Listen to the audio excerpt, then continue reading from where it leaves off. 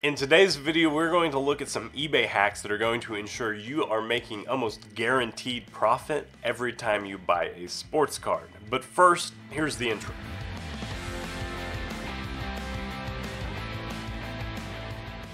So just under a year ago, I published a video where I was talking about just misspelling a player's name on eBay and how that's going to make you 40-ish% more profit. Little did I know that was going to be like my best video ever. It has almost 10,000 views now, 9,200. We're on the climb. It has a lot of comments as well, which I recently read through. Did not know there was that many comments on them, and most of them were just asking for more examples. So full disclosure, I'm kind of sickly today, and I was just going to get on eBay and search this morning. It's a lazy Saturday morning, but I figured I would record the entire process.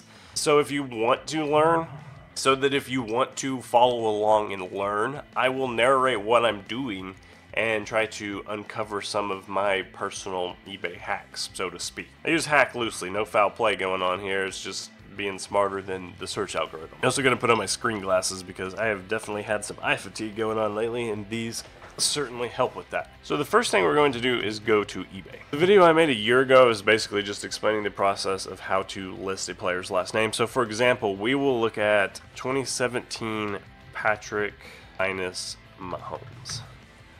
By putting the minus sign, it's going to remove everything that spells his last name correctly, and then it's going to pull up some other Patrick. So there's Patrick Kane and there's Patrick Peterson. So I'm also going to add minus Kane and minus Peterson just so they don't populate all the results. And then, in theory, you should be left with a lot of Patrick Mahomes cards. See how this one spells his name wrong? M-O-H-O-M-E-S. The problem is that over the last year in particular, eBay's got a lot smarter, and I think it's using AI to like look at the images and auto-populate the names. So it's getting significantly harder to do what I explained to you in that original video. Now, basically, if you want any chance of finding something, you need to do what's a hard search. So put everything in quotation marks. So I specifically want to say, I'll spell his name Mahomes. There's an extra L in there. I'll spell it like that, search that, and then now we're going to find some stuff. For example, this card right here, this is nuts. It's a number to 49, select rookie patch autograph. It's such a good looking card. I've looked at this one before. I've seen this one on here and I've comped it. It looks like they sell for right at what he's asking for, 10 to 15,000. If you could negotiate it down a little bit, it might be a decent buy. But it definitely is pulling some Patrick Mahomes cards with his name spelled, like I just said, with an extra L in it. And then you just got to be willing to check. It's like this guy, I think this might be the same guy because he spelled every single one of them incorrectly. So this one's $5,000. I really don't know just off the top of my head what that's worth. So I'm just going to search them. I'm going to go down to the left side of the screen where my little head's in a circle, and I'm going to click on sold items. Okay, you can still see that.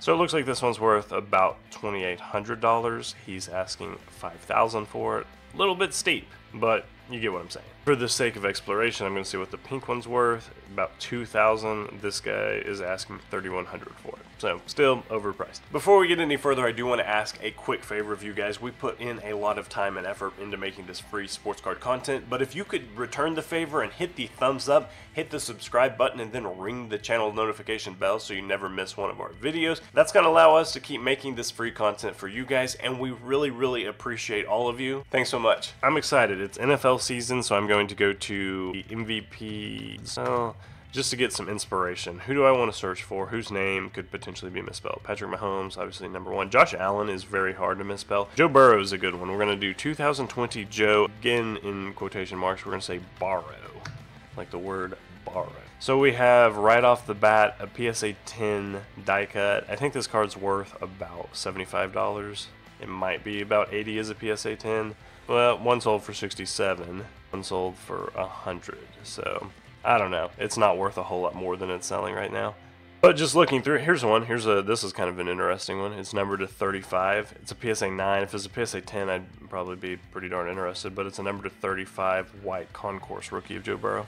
Let's try CJ. This is one I don't do a whole lot. How do you misspell? Let's do Stout. Let's not include the R. Oh, look at that. Dang. So this one is an optic orange numbered to 249. It looks like it's in pretty good condition. He showed pictures of all the corners. I like that. So number to 249, Orange Optic CJ Stroud. We'll see what this one sells for. So again, just typing in CJ Stroud Orange Optic 249. Don't see any immediately being pulled, so we're going to go to sold items. Hey, the card's worth quite a bit. I would not have thought it would be worth this much, over 500. So it looks like they've sold for $730 to about $550. So in theory, if I can buy this one for $400 and have a guaranteed $100 profit just by spelling it correctly, that will be a pretty profitable thing. It does look like there's quite a bit of stuff with his name spelled wrong, so this might be one that I need to just start adding to my repertoire. Here's a wild card rookie numbered to 15 where they spelled his name wrong. Not entirely sure what that's worth. I'll add it to the watch list. We'll find out. I'm not going to make you watch me comp all these cards. Sure, that would do wonders for channel retention. This one's a very nice card. Numbered to 5. Crusade, Rookies and Stars Crusade. Alright, so you get the feel for how that works. Let's do one more thing. Let's look at some lots. So the first thing I'm going to do is type in just sports card, and I'm going to put that in quotation marks, and I'm going to filter it so that it's showing stuff that is ending soonest. So that's probably going to throw it mainly into auctions. And then we're going to look through some of this stuff, and a lot of it is just going to be just the worst stuff. The people who list these are the people that inherited cards or found some, or they're like a Goodwill or something and they don't necessarily know, so they just type in sports cards and they put it on eBay. Sometimes you can find gems in here that are worth a lot of money, but most of the time you're not. And a good way to easily tell typically is just looking at the action that a particular auction's getting. So like if you're into Walker Jenkins, this is not a terrible lot. I know that people like him quite a bit, so you get 2 of his first Bowman like paper rookies and a couple of the Bowman inserts for $4 right now. It ends in 2 hours, so I could probably get that one. The ones that say random sports card lots and have a few bids, they make me, you at least want to question it. This is currently selling for like 10 bucks. So just check them all out. Ryan Anderson autograph. There's honestly quite a bit of these though. Like I don't think any of them are going to be too exciting, but it does look like there's quite a bit of stuff going on. All right, here's a CJ Stroud Prism Silver Prism Draft. Prism Draft Stroud's Silver. We'll see what these are worth. Looks like it's worth about $25 to $27, so if I could get this one for 10, then it would be good.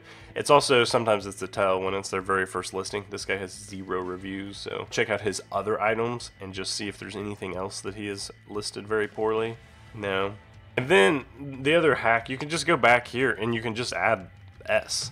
Or you can say sport card or sports cards and just mess with the plurality of them. When you get the discount is when it's an auction that literally just says something like sports cards or random sports cards. If it has the player's name listed, there's no point in even really looking at it because it's going to be pulling everybody all the appropriate results.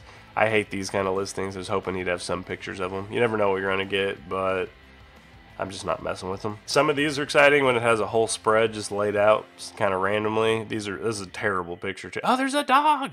Holy cow. I love the ones where it's like, this is clearly an immobile object, but the picture turns out looking like most Sasquatch pictures. Like, how are they this bad? Those are the ones where you can occasionally hit a home run. I don't think I found anything that's going to necessarily be just a big return, but if you just follow those kind of strategies and use those pretty consistently, just do that, see what you can find. You might unearth some hidden gems that people just listed very poorly. Hope it helps you make some eBay profit with your sports cards. I'll see you soon.